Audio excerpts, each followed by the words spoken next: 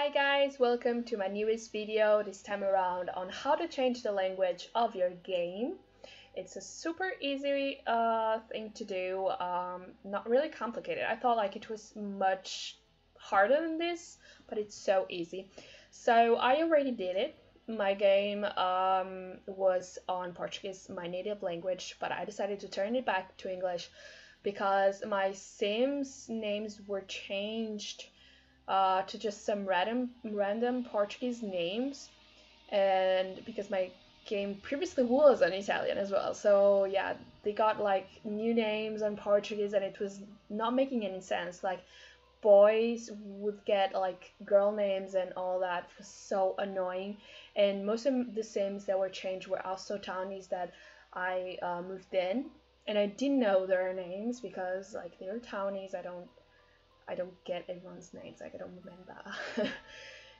So yeah, like now I don't know what names they had, honestly, and they just have some weird Portuguese names. Anyway, I decided to change it back to English, also because it's I don't know how to say it. I like it more having it on English than on Portuguese, especially with pre-made Sims. Like you get all the story straight.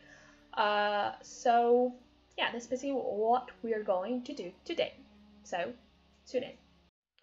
So here we are on Mod The Sims tutorial on how to change language. It's very useful. If you have any doubt, please check it out. So basically what it tells you to do is to go to your search bar or menu and run something like it and write down regedit and open the editor of register editor. I don't even know how to talk anyway. That, and what basically it does is open this window up here, which tells like what is inside your computer. So what you need to do is go to HK local machine, open it up, software, open it up as well, go to www, where is it, 6432 node, open it up, EA games, open it up, and here we have two folders. Basically, it tells you to go to The Sims 2 1.1.0, sorry, and change these two files here. I have another folder that says The Sims 2 Fun with Pets collection as well, that has the both file, like the same files. So what I did was change both to just match. I don't know if you have to do this. Like I did it and I had like no problem with it, and I think it's better to have it matching. So I don't know if you guys will find like both, like two or not, but yeah, I have two anyway. So what you do is click on language twice and opens up this little window here. And on this window, we're gonna choose, like we're gonna write down the number that corresponds to like the language that you want. For example, if you want Spanish, spinach, if you know what I mean. Just kidding. Anyway, if you wanted Spanish, you would just write a 5, Swedish a 6, Finnish 7, and so on. Normally, I don't change this, like hexadecimal or decimal thing. I don't change it. I just write down the numbers. For example, let me write down a 4 for Italian. I think it was a 4, sorry. And basically what it does, you just write a 4, but this number here changes all by like default, like changes like by itself. That's what I was trying to say. Sorry. Anyway, it changed, and okay, once you've done that, you go and change the language name. Basically, it's just like it tells you that you don't have to, but it's like it's better if you do it.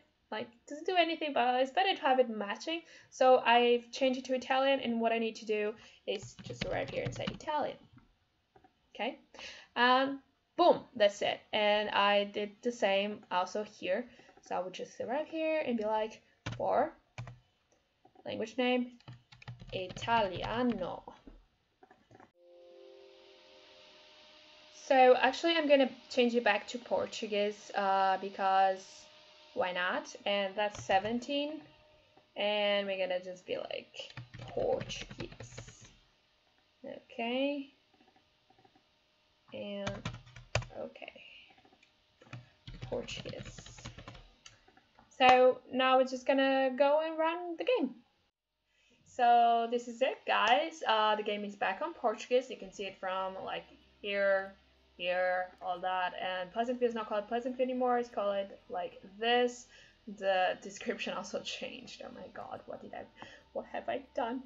Anyway, that's just how easy it was. Basically, just have to change that number up and you're good to go.